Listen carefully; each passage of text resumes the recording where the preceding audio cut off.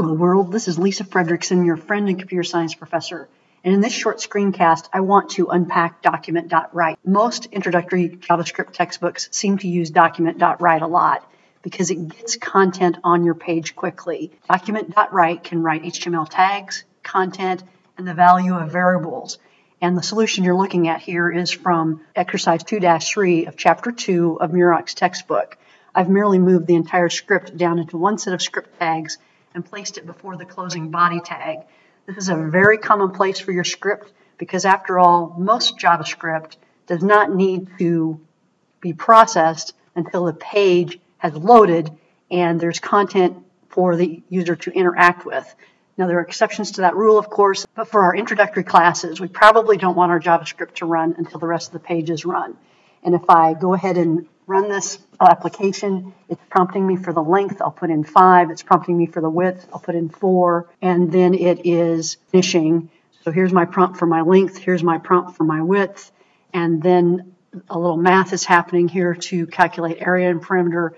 And document.write then is printing out this H1 content as well as some text and the value of those variables.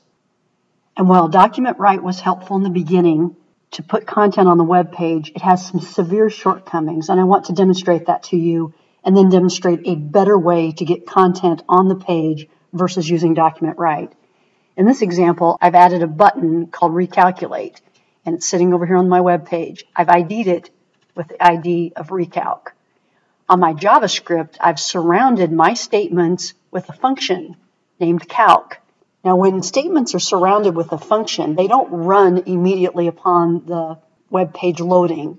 They run when the function is called or executed. And that's why we surround statements with a function, so that we can control when those statements are run and rerun them on different events that happen on our web page. So I've surrounded the statements with a function named calc. When I refresh my page, we do not get prompted for the length and the width as we did before, because I've got those statements protected with this calc function. I'm only going to run the calc function on an event listener when the recalc ID, remember that's the ID for the button, gets clicked. So let's run this calc function, which is going to execute these statements by clicking this button, recalc. Inner length 5, inner width 4. My document.write worked again. But what happened to my paragraph, thanks for using the area and perimeter application, and what happened to my button? When we call document.write from a function, it's going to rewrite the entire page. So that's a huge limitation. I'm going to remove my event listener, my function name, and my button, because those are concepts we're going to get into a little bit later. I just wanted to use them to demonstrate the limitations of document.write. And I want to show you a better way than using document.write. For the H1 content, I'd probably go ahead and just move that right over into my HTML. And then this is really 4 different paragraphs that I'm writing.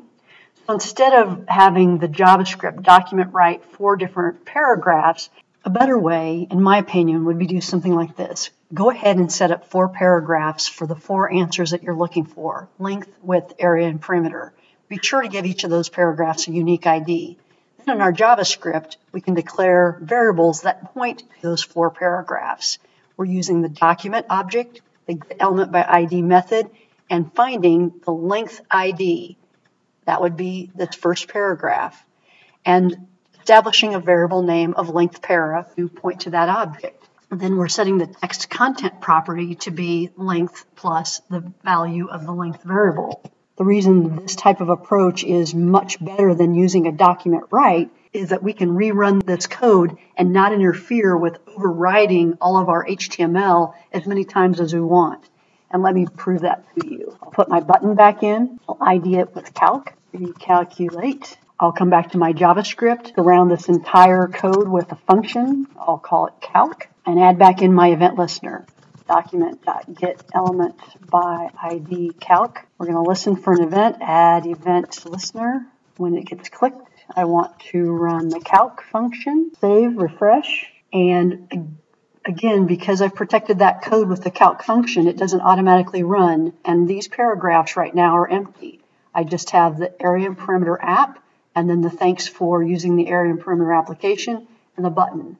But when I click recalculate, enter length, let's say 2, enter width, let's say 3, I get all of my information in my paragraphs, including the rest of the HTML. Not doing a document write, which wipes out all the content on the page once the page is loaded. I can click recalculate as many times as I want and see the information change. So while document.write is great for these beginning lessons, I want you very quickly to switch over to talking to existing paragraphs, and later we'll even create the paragraphs in JavaScript. But the next step would be to learn the document.getElementById method, and then also how to set the text content property of that element to be whatever you want versus using document.write. Thank you.